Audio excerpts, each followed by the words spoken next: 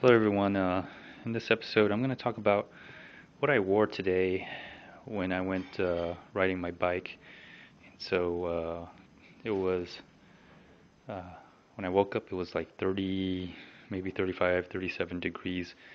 So here's some of the things that I did to try to stay warm and uh,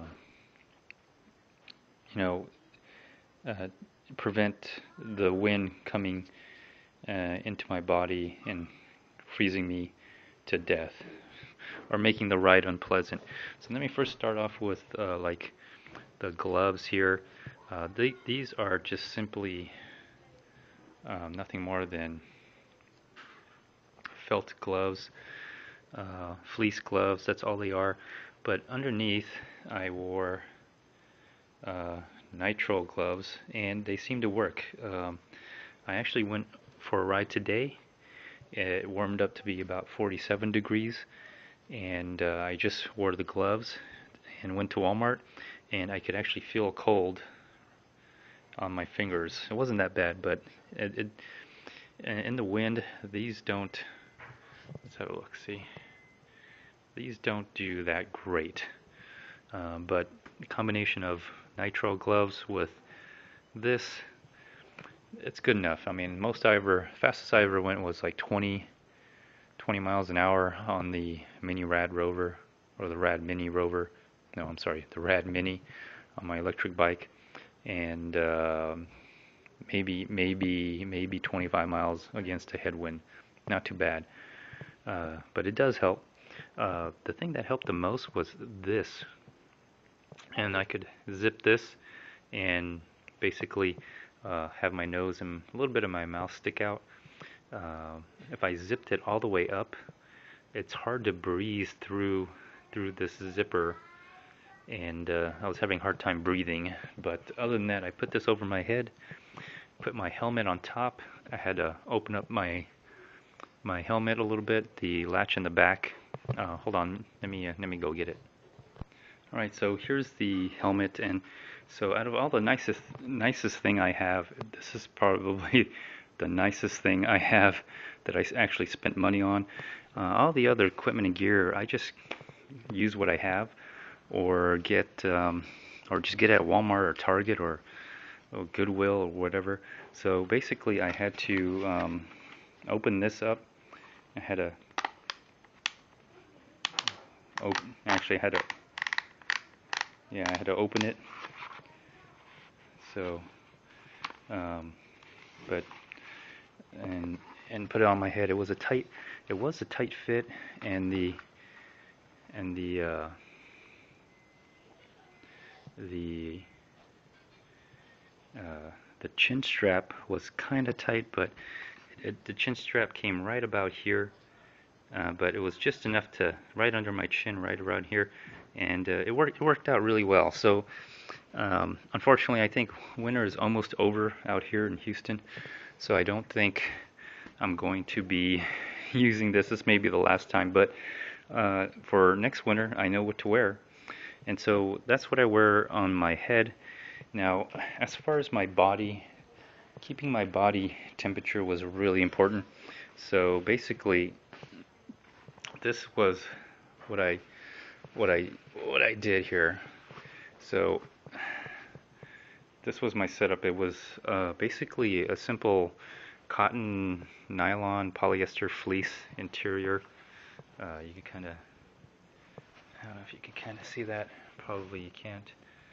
Um, but some kind of fleece. There you go. You can kind of see it, fleece on the inside. And what's nice about this is that it has this.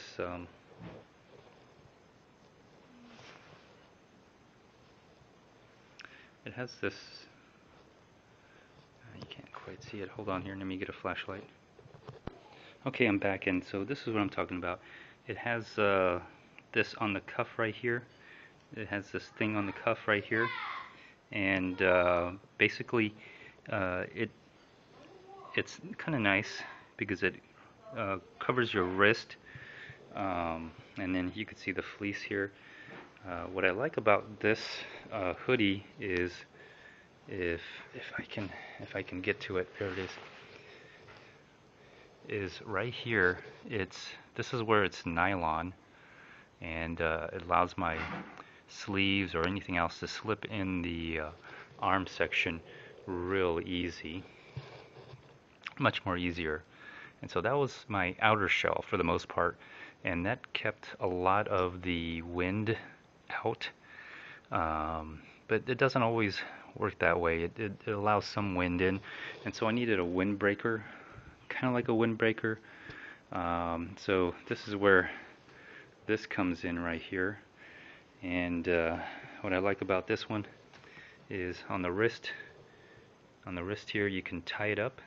You could strap it. I usually have it loose, but when I use it, I'll tie it up so it tightens on the wrist. And then this is used for rain. It's a light jacket, but it's actually waterproof, I guess. It doesn't allow any water to come in, so it's for rain and stuff. And the large collar, it has a hood in here. I have never used it because I like the large and stiff collar that it makes. You can see right there, and it really keeps a lot of the wind out from my neck. And so that's essentially what I used underneath the hoodie, and it really kept a lot of the wind out. If it's waterproof, it probably will be windproof. Not exactly, but you get the idea. The only thing about it was that it doesn't breathe very well. But that's okay, because in the cold, it worked out, because as I was perspirating, it kind of stuck. It stuck to the inside. There is a vent right here, but it's not going to vent obviously with the hoodie on. But the moisture stuck on to the inside, and it acted like a cooling system, because I was getting hot because I was getting quite a workout riding the bike, but it cooled once it hit this layer, and it started cooling right away, and it worked out well, because the wind, this thing doesn't block the wind, it just slows it down. The hoodie just slows it down for the most part. But what kept me pretty dry was actually this right here, this inner piece here. This is what kept me dry, this piece right here. And this is like a mid layer. It actually goes, this is what I usually wear underneath, something like this. Something like this. And it's basically Under Armour, but it's the cheap version, probably Target or Walmart. And I usually buy the large. It's not tight on my skin. I use it as a long sleeve shirt, and I use the white one because in the summer it gets really sunny. But in the winter, I use this as a inner layer, and it's not tight. It's actually just feels it. The size of it is, although it's a large, for me it fits as a medium, and it's just like a long sleeve cotton t-shirt, or a long sleeve cotton shirt, pretty much. And it wicks away a lot of the sweat, and it's very breathable, and it almost feels like a second skin. And so on this side, this is what I had inside, and this one right here is the mid layer that I use, and you can see it has these holes right here. You can see, and I'll try to give you a demonstration here.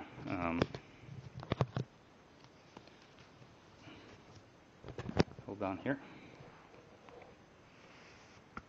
as I try to show you. So like here, see, this is what it does, and this is great. Not so much during the summer. I don't wear this during the summer, but during the fall and winter, this is what I wear inside the house. And when it gets a little cold, I usually my hands get a little cold, I usually do this. And believe it or not, doing this much makes like a huge difference in the way your hand feels. And so this is kind of what I do. And so, but this is breathable, believe it or not. This is very breathable, and it does allow a lot of air to pass through, and it wicks away the sweat. So I have those two layers. So I have the inner layer, outer layer, and then this over it. And even though this is not breathable and it collects a lot of the moisture, but it also keeps out the moisture, but I'm sweating. Once my perspiration starts saturating into this layer, the cold actually goes through the hoodie, and it basically cools this down and actually has a very nice kind of like climate inside the jacket. And so it worked out really well. I'm going to learn a lot from that. As far as the pants goes, basically I just wear a cargo pants, cotton cargo pants on the inside, and with the belt, and over the belt, over that pants, I wear this kind of like breathable sweatpants kind of material, something I get from either Target or Walmart or something like that. Very inexpensive. And between those two things that I wear, it works. It actually keeps a lot of the wind out. My legs were not cold. And this is the socks I wear. And it's just a simple cotton socks, believe it or not. It's not cotton, 100% cotton. It's multi-layered. You can see it's thicker. You can see it's thicker on the bottom and in the toe area. There seems to be some sort of cotton polyester mix, and then it gets thinner. It's thinner up here on the top area, and then pretty thick. This is pretty much cotton right here, and with a little bit of elastic in it, but it's not 100% pure cotton. But what I've noticed is it does keep my foot dry, and the thickness makes it very comfortable. So, but my feet did get a little cold. These were the shoes that I wear. Again, simple Walmart shoes. It's very breathable, as you can see. And it's old. It's getting old. It's you can see the traction here is getting worn down. One of the things I was gonna think about doing on this was Plasti-Dip it. Actually, I've been working and playing with Plasti-Dip, so I'm thinking about just Plasti-Dipping the front and the soles here, and some parts of the front here, and just to cover it and see how that would work. Maybe next time during the winter.